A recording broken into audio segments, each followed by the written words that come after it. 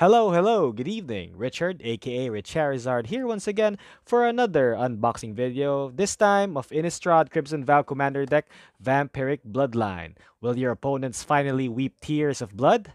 Let's open this and find out.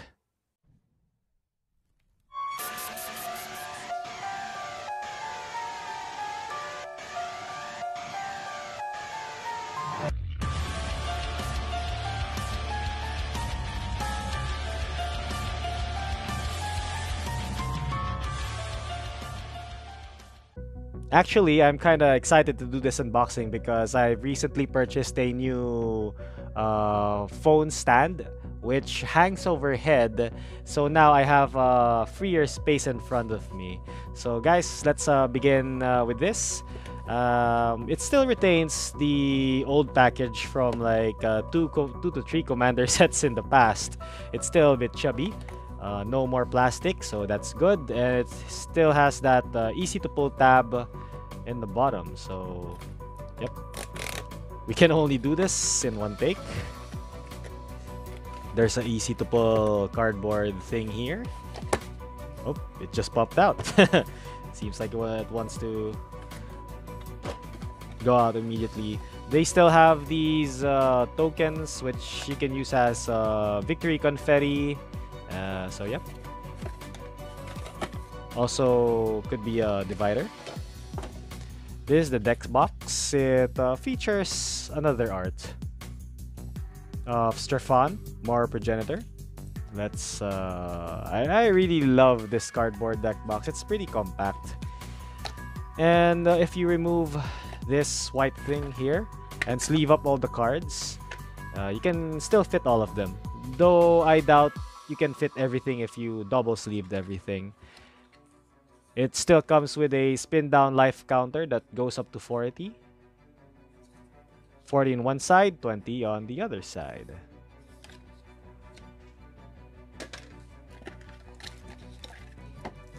Okay, so here are the cards. Again, you always have the insert, which shows you a bit of lore about the commander.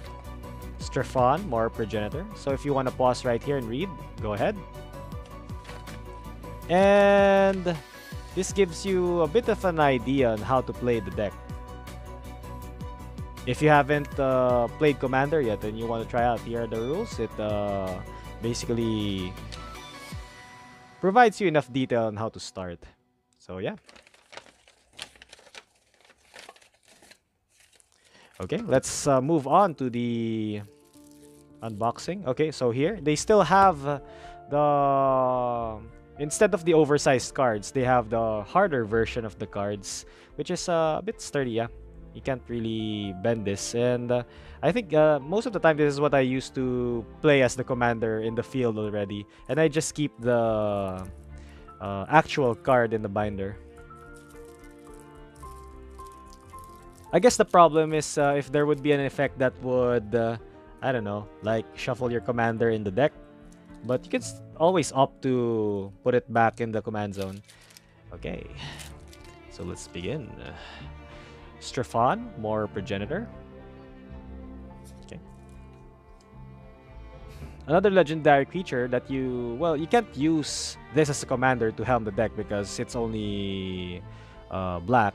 Timothar, Baron of Bats. And I think we pulled him in one of our past videos already.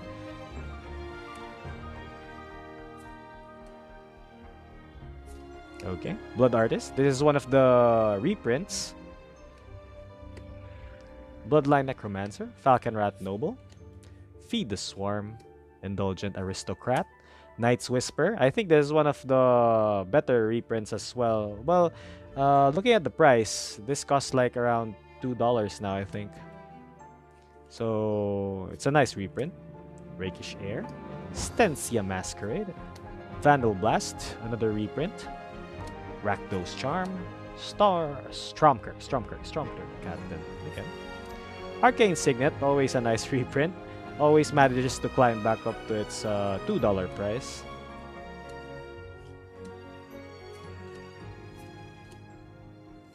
Soaring also. Swiftfoot Boots, a nice artifact to protect your Strefan Mar progenitor. We'll kind of discuss the cards later. Unstable Obelisk. The lands are also a bit better this time around. And yep, all of those are swamps and mountains. So let's open up the other pack, shall we? I already see new cards. Well, Timothar is one of those new cards. You have a bat token in the back. And Crossway Troublemakers. Okay, this is a nice card because it buffs your attacking vampires, giving them Death Touch and Lifelink. So blocking your vampires would be more, well, your vampires would be more threatening. And your opponents will be less tempted to block them. Whenever a vampire you control dies, you may pay 2 life. If you do, draw a card. So can potentially, well, if they're getting lifelink anyway, you'd be getting lots of life, and you can draw a card in the event that a board wipe occurs. By the time you'd have lots of life anyway.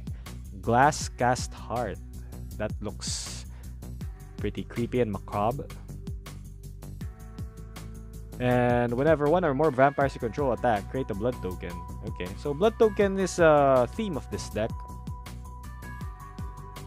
Because when you use Strafan, when he attacks, you can sacrifice 2 blood tokens. If you do, you may put a vampire card from your hand into the battlefield, tapped and attacking. It gains indestructible until end of turn. So you can put pretty big vampires here. This one is an example. Then all your attacking creatures will suddenly get Death Touch and Lifelink. Camber, the Plunderer. He has this is one of the partner commanders in this deck. We're gonna find the other one later. If he partners with the other one, they can helm the deck. But yeah, dies. You gain 1 life again. This is a good board wipe for at least for this deck. Predator's Hour. I know this has some kind of value. Shadowgrange Archfiend. Arterial Alchemy. Oh, this looks cool. They're using blood as weapons. Kinda reminds me of the anime. What do you call that? Dead Man Wonderland, I think. Imposing Grandeur. Not really a good card for me because you wouldn't like to give your opponents the opportunity to draw more cards. And it's a May, so they can opt not to do it.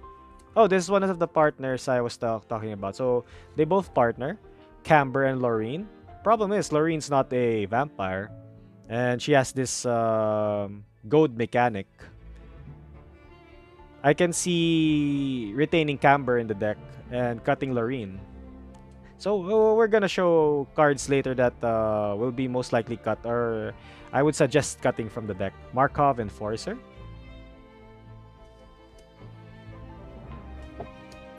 Scion of Opulence. Sinister Waltz. And the Ruin Sage.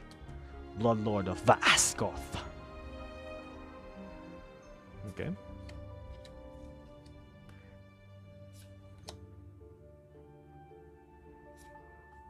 Cordial Vampire. Oh, okay.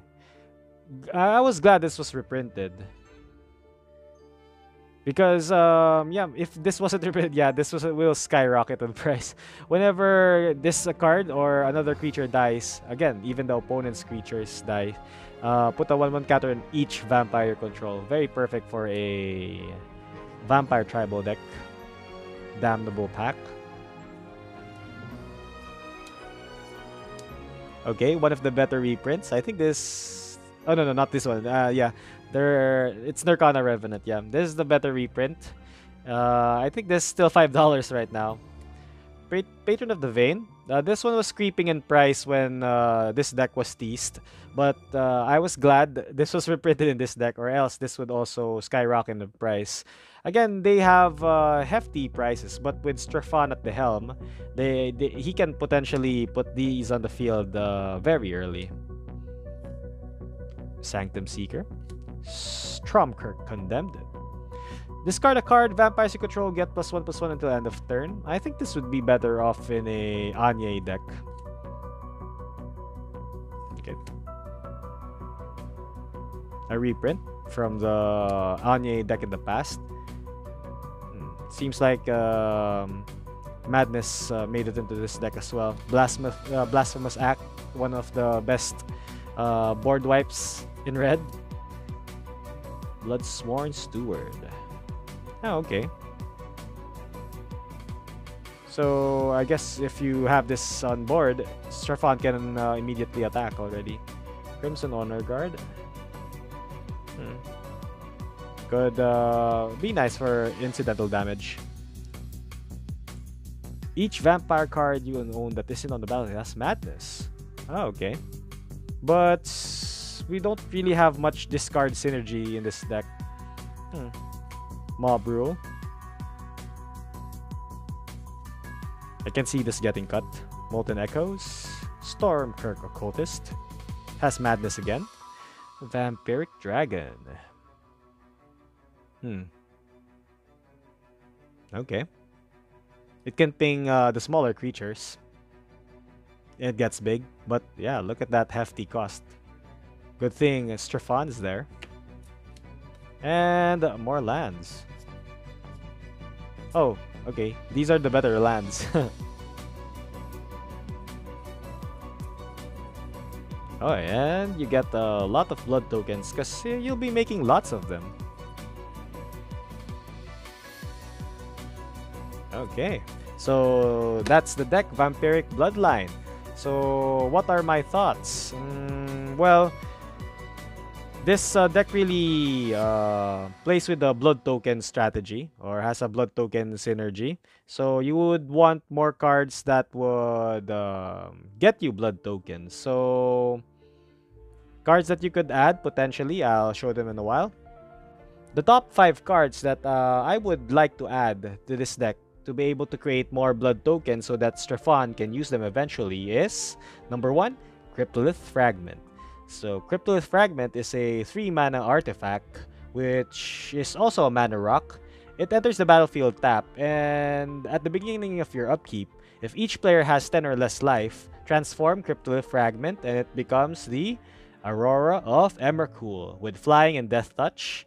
Whenever this card attacks, each opponent loses 3 life, but it doesn't really matter.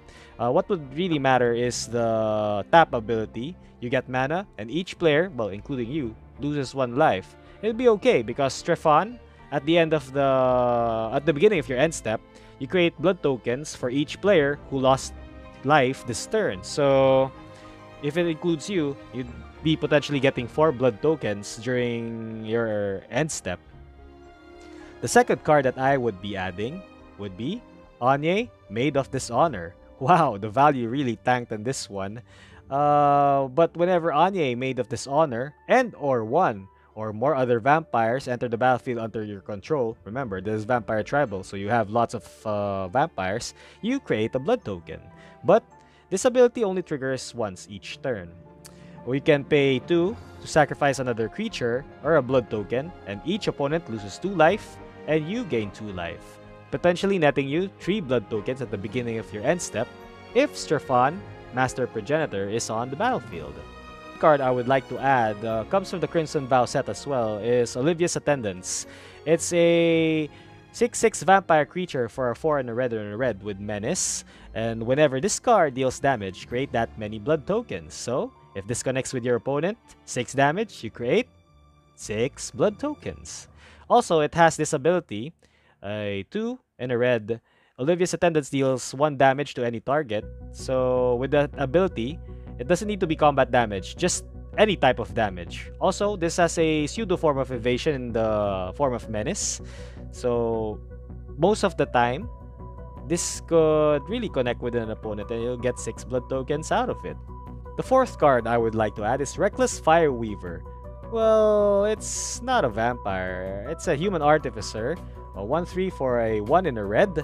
But whenever an artifact enters the battlefield under your control, Reckless Fireweaver deals 1 damage to each opponent. Imagine, if you connect with Olivia's Attendants, you deal 6 damage.